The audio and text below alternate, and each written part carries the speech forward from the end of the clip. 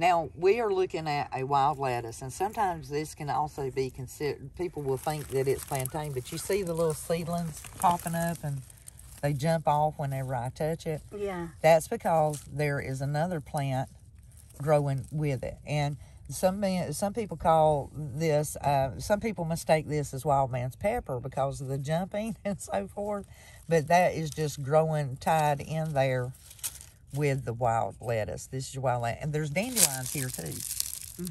So, you know. Our favorite plant. Yes. And the way that you can tell is, see, the leaves look like a sword. And they have these little sharp teeth, what they call maybe saw teeth. But then their butt out here at the end is round. That's how you know that's a dandelion.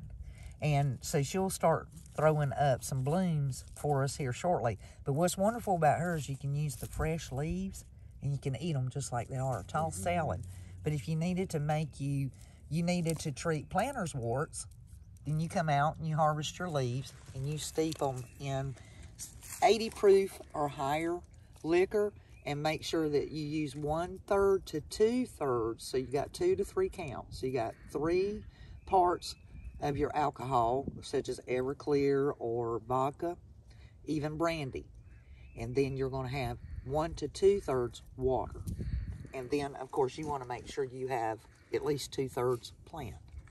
So if you get a half a cup of this, and you're using a cup of your alcohol, and then you're going to give it another 1/4 of a cup to half a cup water. Okay. And you're going to let it steep 7 to 14 days. In the sun or just in? In the dark or on a shelf. Okay. And just shake her every day or agitate her every day. The way that you know it's done is whenever your herbs have a crunchiness to them, or they're just kind of floppy, lazy, they're just like, ugh. They've given all they're going to give. So take the spent herbs out, strain out your liquid, make sure you strain it a couple of times, because sometimes other seeds lay upon it, or even the larvae of others, you know, insects and stuff. And then that way it's not floating in there, getting you all paranoid, but there's nothing wrong with it. Right. Great. It'll last about 50 years. Right. So make sure you label it and date it. Okay, awesome.